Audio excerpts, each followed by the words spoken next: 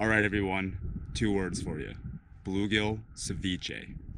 That's what we're doing today. We're doing a catch and cook with bluegill, and we're gonna do it 2 ways, but the main highlight's gonna be ceviche. The other way we're gonna do is just fry the rest of them up. If you don't know about ceviche, guys, we're using raw meat and we're cooking it with lime juice, okay? Mixing that with multiple other vegetables, and it makes a really great, almost like a salsa, if you would. We're gonna be putting that on tostadas. We might actually buy real tostadas, or we might just get street taco size. Fry them up at the house. Yeah, fry them up at the house, exactly. So we're gonna get after it today. We're at one of our favorite bluegill lakes. There's trout in here too, and largemouth bass, rainbow trout that is. And we're probably gonna run into a couple of those for collateral, but we'll see. But the mission today overall is big bluegills. So stay tuned, guys, hope we can get into them. Gonna be a little bit of a mixture of stuff today. We'll be doing some dry fly fishing, but probably expect a lot of 1/16 ounce ball head stuff and Ned rig stuff too today. All right, you guys, got an ultra tiny one here. Well, at least the skunk's out. Got it. Just barely lippable, but definitely not keepable. So tossing that guy back. Go and grow, buddy. First fish. Got the hopper dropper set up. I got a, what is this? I got a drake up here, and I have a corona mid in the bottom. That's what the bluegill took. This little guy. Peace, bud. I'm gonna start off with a micro minnow instead of the fly. I'm using the pink and black color, which I think is pretty cool. Oh, got one. Oh no, he popped off. Oh, I think he came back. Oh, I think it's a rainbow. Yeah, it's a rainbow. Really, really thin guy. We're gonna throw him back. He's not enough to eat anyway. There he goes. Well, at least I'm not skunked. All right, guys, so we're about to roll over the other side. Me and Remy, Sam, all been catching some fish, but everything's been really tiny. We're gonna switch over there. I'm actually gonna start switching to probably throwing some Ned rigging stuff to start. Let's see what goes from there. All right, you guys, busting out the 7-foot ultralight. It's my panfish pole. It's the only thing I use this for is pan fishing. Got one. Trout. So guys, I got 2-pound trilene on here, so I can't really wrench a whole lot. Jeez, that was a big bass that came out. Decent size. This is a decent sized trout, dude. Oh yeah. Jeez. My goodness. Hello. Yeah, he's fighting too. Here, I'm gonna come over on your side. I can just hop over. Jeez. Was not expecting to get a good sized trout today, guys. That's a big one, babes. Yeah. We're just going for panfish today, guys. We didn't even bring our nets. Micro minnow? Yeah. Oh no. I just gotta let this guy wear out a little bit now. Nose hooked him. All right, guys, so wasn't expecting this today on the catch and cook, but it's solid 19-inch, about 18, 19-inch rainbow trout. Yeah. Nice. All right, guys, let's get that. Oh, there he goes. See him swimming? Yep. Whew. Awesome. There we go. Oh, it's a trout. Now I'm catching all trout, guys. Oh, he's off, he's off. Nice. All right, guys, new spot. Deeper water, it's our go-to spot when we come over here. Come on, hit it. Yep, on. Moon cake. Getting bigger over here, guys. Getting bigger. Well, guys, I'm getting hits. I'm trying on one of those custom flies from Opportunity Fishing here. There we go. We're catching, guys, but unfortunately we're getting a lot of small ones. Little guy, guys. That's off this little custom guy I've been getting mad hits on, guys. Aaron's the first time, I know I've had these for a bit, it's the first time actually getting to use these. I like it so far. There we go. Better. All right, guys, a little bit too tiny to eat. Maybe about 1 more inch and I could have kept him, but. Got one, guys. Decent bluegill. He's a keeper. Woo! First keeper. Nice, guys. I saw him swimming on the top of the water. Dropped it right in front of him. Yeah, decent. All right, guys, I hope I have a gill. Oh, it's a good gill. About time. Good outing, T. Woo! Get this big daddy out. That's what we came here for. That's a big boy. Another good gill, guys. Yeah, look at that guy. Bam! Little football. You gotta love these gills, man. Colors are awesome. I think I have a bass on. I got another keeper. Nice, Sam just got a keeper gill. And I got 2-pound trilene on the 7-foot ultralight, guys. Got a fairy wand on here. That's a good sized largemouth. Well, guys, I'm supposed to be catching big bluegills, and I'm catching largemouth and trout, and a lot of small bluegills. See if I can land this largie here. It's not a bad one. Biggest largie out of here for sure we've ever caught.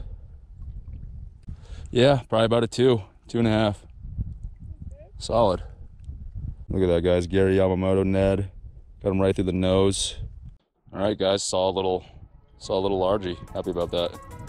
I was trying to get some bigger gills. There you go, buddy. Got it.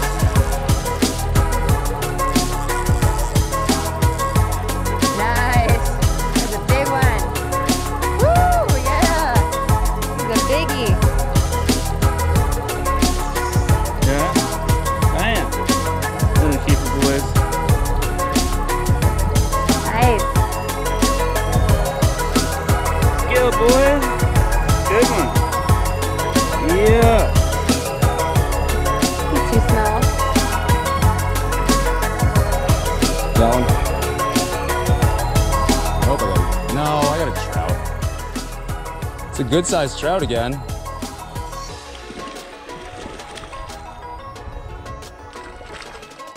Well, guys, I'm catching good sized trout. It's not the mission today, but long, skinny guy. That hook is halfway down his throat, so we're probably just gonna wind up keeping this guy too. Probably throw him in the smoker or something. Probably won't make that part of the episode or anything, but yeah, that thing is gutted. Dude, I wasn't deadening it either. I was bouncing that thing the whole way. He just inhaled it. So guys, I've been trying to get a big bluegill today. Got some good sized trout, got a good sized bass. Haven't got the big bluegill. Decided to walk off just for a second to look around the lake. Let Remy use my pole. Oh, got a mondo. I guess it's not my day to catch the big bluegills, but I'm glad that Remy got some. Mission complete, though. Definitely mission complete. Pull up that stringer. I'm gonna show the people at home what we got. We got a good size thing of gills here. I think the smallest gill on there. We have that one that I kept. That's a stretch. It's about almost 7 inches, but everything else on there is about 9 inches, guys. Fatties, Mac daddies, and then of course that big trout. So you guys, we're just getting this stringer ready, getting packed up. Then we're gonna get out of here. We'll see you guys at the grocery store. Be right back.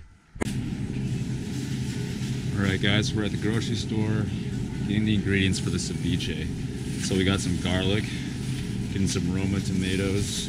In case you guys are unaware, here in Colorado, we got the mask law going, so mandatory. Getting some avocados. What else we getting, Rem? Onion, cilantro, cucumber. I think that's about it, right? Nothing crazy, guys. And then, oh, we need to get limes too. Yeah. All right.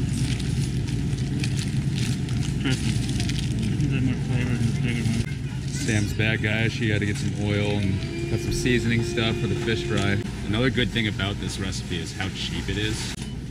That was all the vegetables right there, $7.65. That's better than putting the card in. All right, so we just put in the card and we saved 1 cent. All right, $7.64. That's what this cost to make, guys. I don't know, I was probably touching something. All right, now we'll see you guys back at the house. All right, you guys, back here at the house. These gills, guys. These things are massive. Look at these things. Just my house. We got more over in the sink, of course. Me and Remy just got done sharpening up our fillet knives. We got some vegetables here. We're gonna be chopping them up. We'll do a little cooking montage. All right, so let's get started with that, and then we'll be doing a little taste test for you.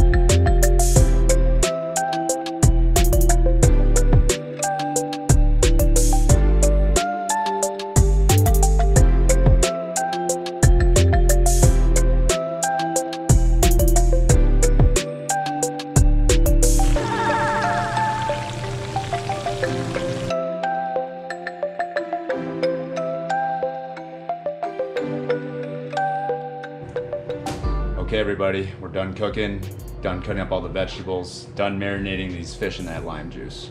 Got this beautiful presentation here that you probably saw from the thumbnail. So we're probably gonna we're gonna take one of these each, and we're gonna try that out, and then we're also gonna try the fried fish, of course. Slap one of these cottos on that, baby. You want a cotto on it? Yeah. All right, guys, let's try this out here. Mmm. It's supposed to be messy. So good though. I loaded a little bit extra up on here because of the thumbnail, but guys, if you've never had ceviche before, it's delicious. I've never had bluegill ceviche before in my life, but I have to say this is on point. Yeah, this is delicious. It's really good. None of us have had bluegill ceviche before. We've had other fish ceviche before. We've had shrimp ceviche, but Like yeah, flounder and all that stuff. yeah. This goes hard. Oh my gosh. Delicious. This is so good. Again, you guys, that's the meat in there, marinated with the lime juice. We soaked that in there for in the fridge for about 30 minutes. Got to make sure that meat turns pretty white. Make sure that's cooked through. Sample it a little bit, of course, too. Now we know that the taco with the vegetables and all that lime juice and everything's great. Let's just try it with the meat. Let's just try the meat. Cheers. Sorry. Cheers, guys. Not too firm. That's a good thing about it. Yep. Bite right through it. Hot knife through butter. Yep. And then, of course, the final thing we have to taste test, guys, is the fried fish. Fried fish. But I can already bet that this is going to be delicious. You've seen this before, guys. Yeah. So, guys, if you want the exact recipe of what we're doing, we'll leave that in the description. If you have any other questions, of course, comment below and we'll be happy to answer them. But I hope you enjoyed the video. A little bit of a switch up. Not every day you do a bluegill ceviche. So I can almost guarantee, though, we'll be doing this again soon. Right. Oh, yeah. Definitely. It's so good. So good. Hit the like button, guys. Hit the subscribe button if you're new. And, of course, hit the notification bell so you don't miss anything from us. All that good stuff. We're going to get Bye. back to eating all this food, guys. So see you later. Right. Bye.